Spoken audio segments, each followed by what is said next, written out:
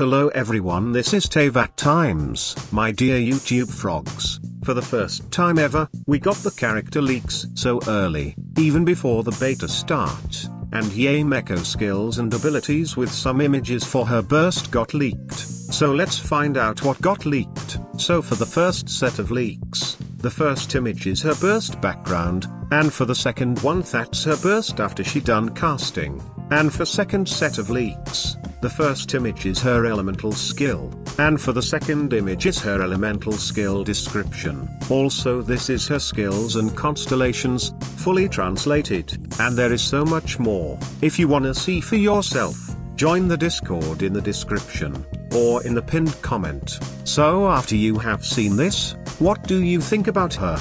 Do you like what you see or not? Thank you everybody for watching, and see you in the next video. Goodbye everyone.